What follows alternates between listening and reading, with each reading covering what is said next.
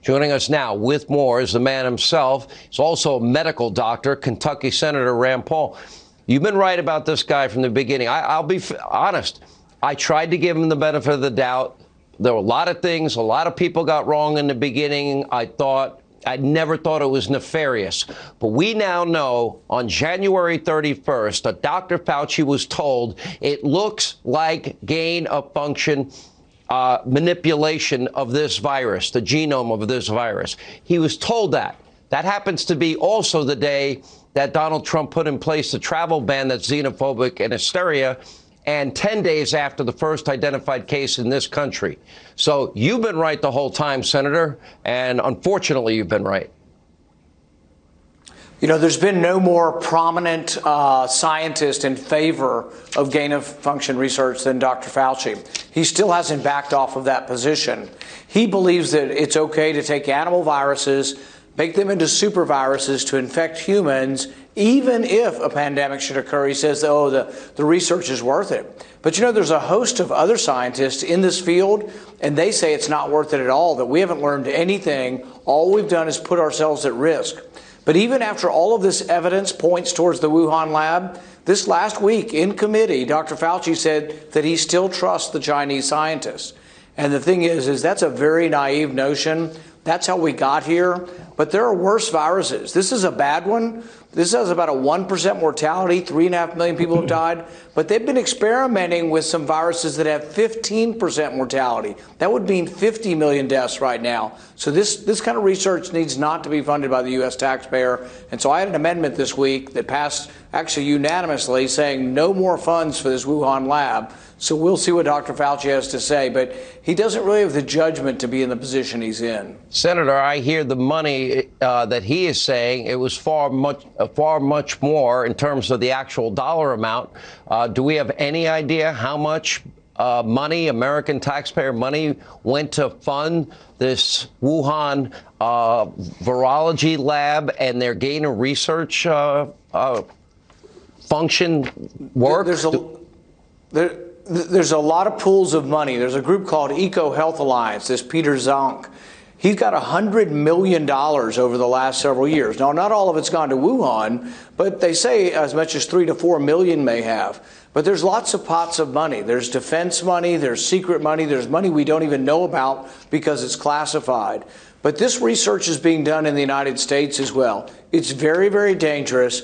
And I want scientists that are not partisan to come to Washington. So I sent a letter today to the head of my committee in Homeland Security and also the Health Committee to say we need to have a hearing with impartial scientists who are on the other side of Dr. Fauci, who believe that it's incredibly dangerous. But you know what? The other danger is I've had 5 death threats just for being outspoken on it. This week I've had 5 death threats. I don't know what the world's coming to. You can't ask honest, difficult questions that in the end have turned and proved out that Dr. Fauci was not being honest with us. But as a repercussion, my family had white powder sent to our house and 5 death threats phoned in. By the way, been there. Sorry to hear that. It's not fun. I know it's happened to me. It's happened to many other people in the public eye, and it gets scary at times. And I hope you're getting the proper security, and I hope our government is providing it to protect any politician, any elected official. This is not Democrat or Republican. Let me ask you this. Did Dr. Fauci lie before your committee? Absolutely. He still says no money went for gain-of-function research. One of the papers that he sent in the emails that have come out, he labels the paper as gain-of-function, and that was at the Wuhan Institute. At the end of that paper, the bat scientist, Dr. Shi, she thanks Dr. Fauci's organization, the NIAID, which is part of NIH, and she actually lists the serial number for the money she got from the U.S. So he needs to be asked difficult questions. We need to have other scientists there. He hides behind the veil of, oh, I'm the only smart person in the room. No one else can understand this. But many other PhD scientists in this field completely disagree with him and don't think it's worth risking a pandemic. They don't think we should be doing this research. And they haven't seen any benefits of it either. I think I recall that a gentleman by the name of Roger Stone was charged with lying to Congress, known as a process crime. Usually tell somebody, have your client report at this location at this time, and that's the way it usually was handled. But he had almost 30 guys in tactical gear, frogmen, and fake news CNN cameras, pre-dawn raid, guns drawn, for lying to Congress. Is that a crime? It absolutely is a crime. It's punishable up to 5 years in prison.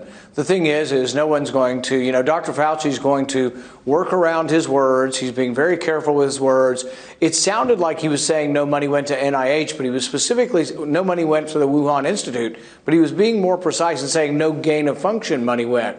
But I think that's verifiably false also, but it's going to come down to an opinion. He's going to say it wasn't gain of function. Many other scientists are already and have been saying for almost a year now that it all was gain of function. But he's not being truthful. He's not being completely forthcoming. He's shading the meaning of truth. He's parsing his words. This is a real problem. Exactly. Yeah. And there's one other example. There's one other example I want to bring up. Right now, India is struggling under this. They have 1 billion people, 300,000 people there getting it, and they're having about 4,000 deaths. Dr. Fauci refuses to tell people that you get immunity after you've had the disease. This would allow the vaccine in India to be targeted to those who have not been sick. But because Dr. Fauci says everyone's the same and everyone should get the vaccine without thinking about it, there's not enough vaccine to go around in India. So there are profound public health implications of Dr. Fauci denying natural immunity from the disease. In doing so, I think it's leading to a great deal of deaths around the world that could be prevented. And I believe you were the first senator to go public and say you had contracted COVID.